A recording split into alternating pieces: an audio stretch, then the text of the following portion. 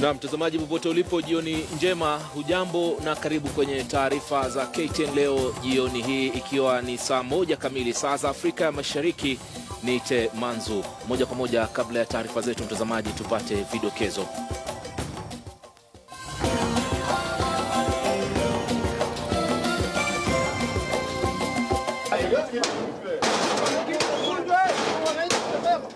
Wapangaji wa ploti moja mtaani Tasia Embakasi watofautiana na mwenye nyumba aliyetangaza kuongeza kodi bila kuwapasha sababu maalum. Maafisa wa polisi kutoka kituo cha Menengai kaunti ya Nakuru wakamatwa wakihusishwa na wizi wa bidhaa za petroli zenye thamani ya shilingi milioni 8.6. Kutoka kaunti ya Kwale, makali ya njaa iliyosababisha na kiangazi yadhihirika wazi, huku misaada ya vyakula ikianza kutolewa kwa wenyeji. Na kijijini Wahonye, kaunti ya Trans Nzoia, familia moja yaomboleza kifo cha mtoto wao aliyedaiwa kuuawa nchini Uganda.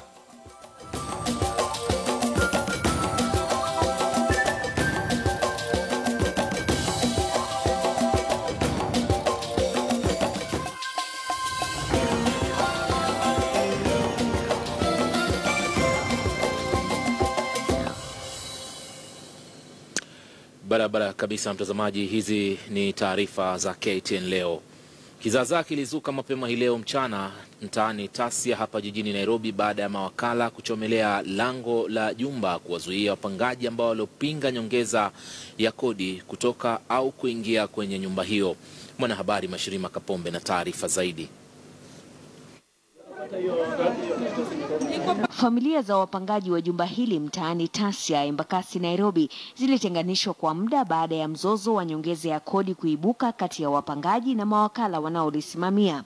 Wanasema tuongezee 1,000 na ambapo tulikuwa tumeenda kwa ofisi tukapeleka barua tukasema ya kwamba tutengenezewe plot, na mpaka hapo amekataa kabisa. Juzi huyo Anje alikuja kanambia atafunga, nikamwambia utafungaje nyumba? Kwa maana mwezi ngine nilikuwa nimechelewa. Asubuhi leo nimeanza kutumana pesa 6,000, nimelipa receipt ndi hapa.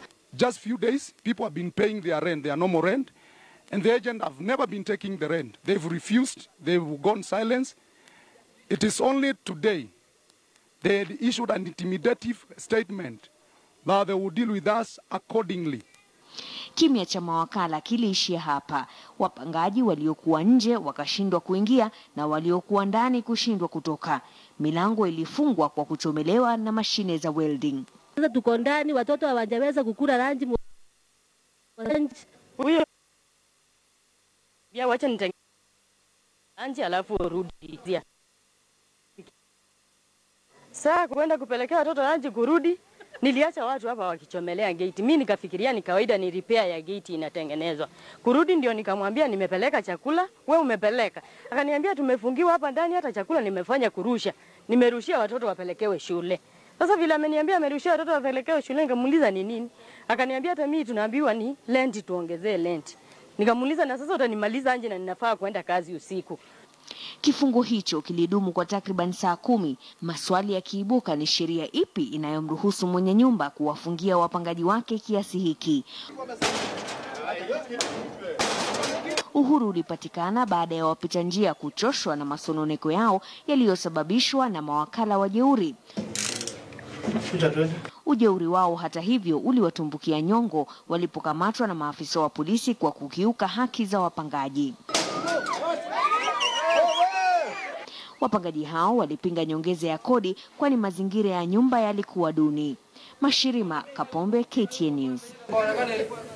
Tukitoka kaunti ya Nairobi tuelekee kaunti ya Nakuru ambako maafisa 3 wa polisi na raia mmoja wamefikishwa katika mahakama ya Nakuru kwa tuhuma za kuiba bidhaa za mafuta ya petroli inayogharimu shilingi milioni 8.6. Washukiwa hao Frederick Omondi, Justus Mutinda, Kelvin Enzai na Evans Kamau wanadaiwa kushiriki wizi huu kati ya tarehe 8 na tarehe 10 ya mwezi huu wa Novemba katika eneo la Sobea, kaunti ndogo ya Rongai, kaunti ya Nakuru. Yadaiwa wanne hao walishirikiana na wengine ambao hawakuwa mahakamani. Bidhaa hiyo ya petroli inadaiwa kuwa sehemu ya ushahidi katika kesi hiyo iliyo mahakamani na inayomhusu Evans Kamau ambaye anatuhumiwa kwa kuuza bidhaa ya petroli kinyume cha sheria. Wanne hao hata hivyo walikanusha mashtaka na kuachiliwa kwa bondi ya shilingi nusu milioni kila mmoja na milioni 1 pesa taslimu. Kwingineko, walimu 7 huko kaunti ya Bungoma wamefikishwa mahakamani kwa kukiuka taratibu za mitihani inayoendelea ya kidato cha 4. Walimu hao ambao walikuwa wakisimamia mitihani katika shule ya sekondari ama ya upili ya St. Peter's Sangalo walishtakiwa kwa kuwakubalia watahiniwa kubeba vitabu na vijikaratasi vya kuwasaidia kupata majibu. Walimu Geoffrey Motembo, Mary Wepuhulu, Isaac Toywa, David Wekesa na mkuu wa shule hiyo Hama Masafu walikanusha mashtaka dhidi yao na kuachiliwa kwa dhamana ya shilingi 60,000 pesa taslimu kila mmoja. Kesi hiyo itasikizwa tarehe 29 mwezi huu wa Novemba.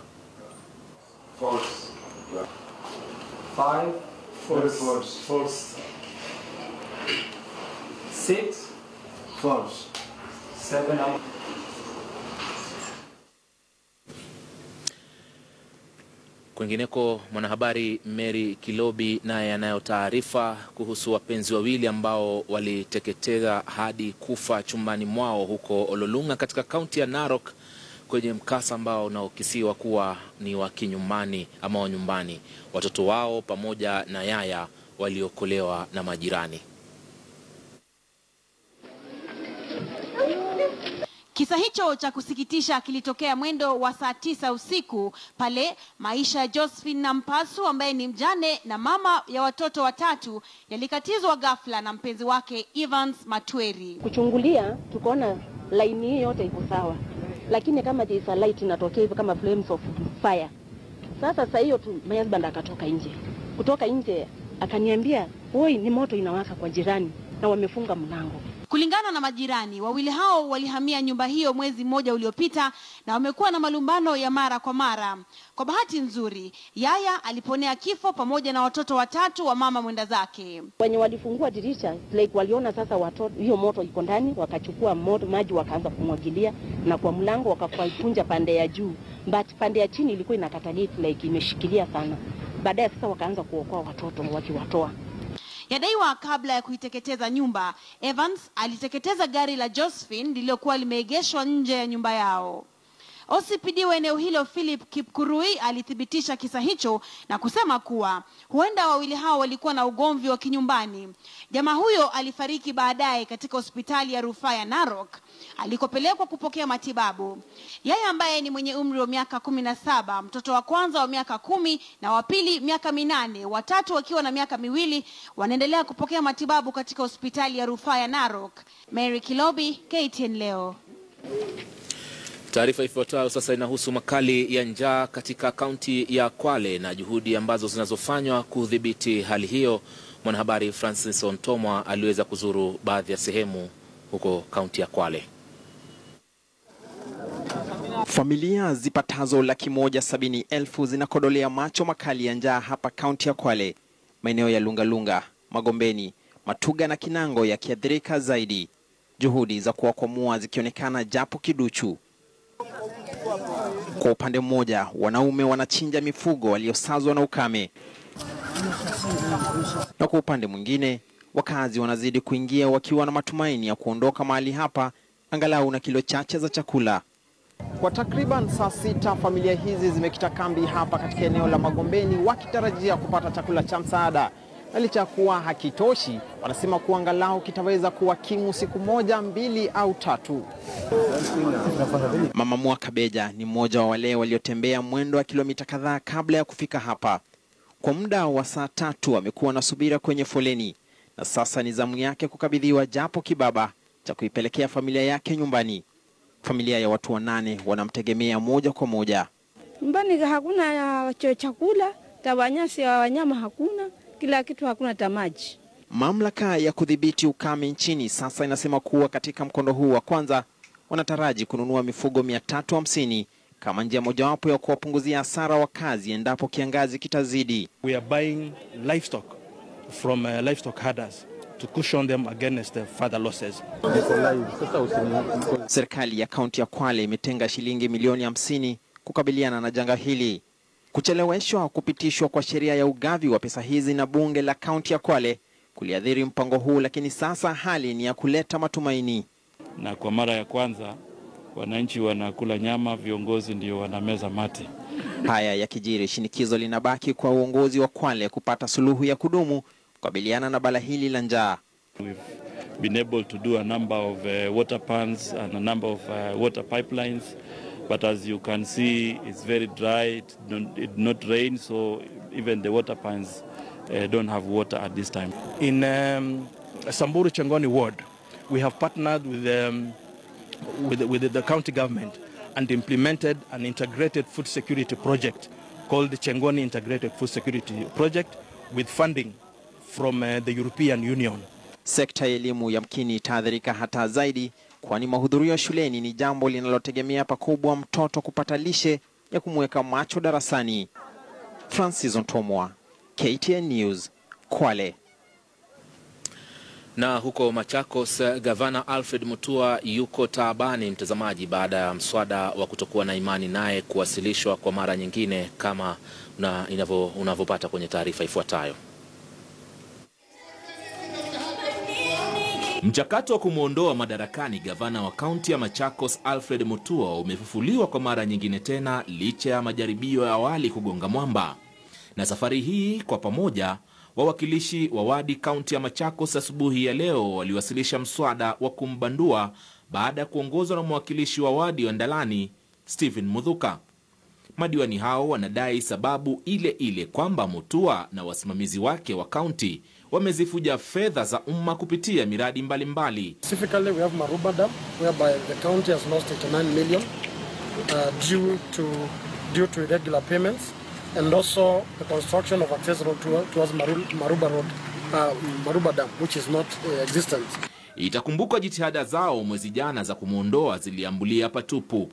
Lakini wawakilishi hao sasa wamesema safari hii wanaulazimisha mswada huo kutokana na madai kuwa fedha za usimamizi wa kaunti zatumika kuimarisha kampeni ya siasa ya chama cha maendeleo Chapchap.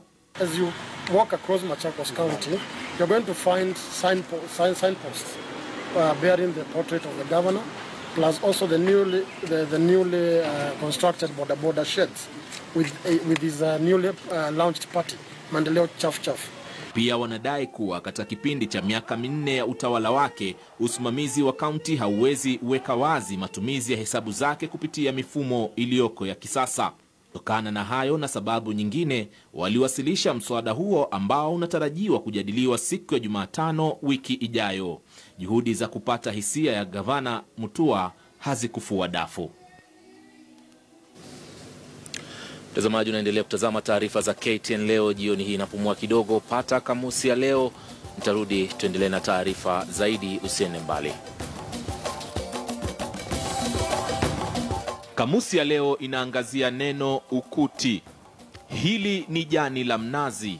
Mfano katika sentensi, niliokota ukuti uliokuwa umeanguka ardhini na kutengeneza makuti ya nyumba.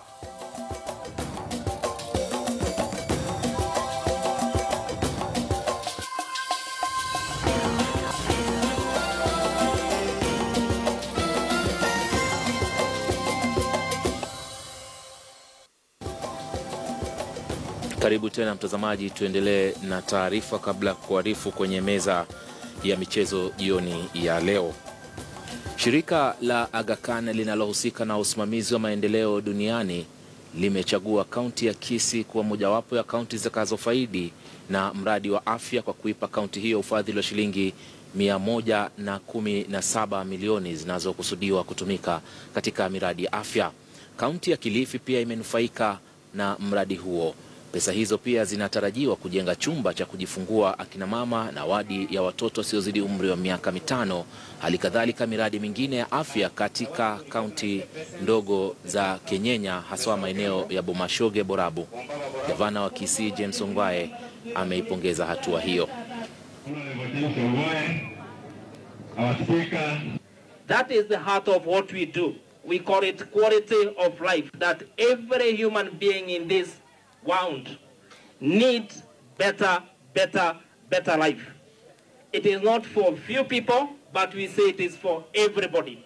For the Kenya shillings 117 million that you are initially putting on this project, mainly on maternal health, covering the newborns and the under 5s, and the other additional projects that you have agreed to do in this hospital.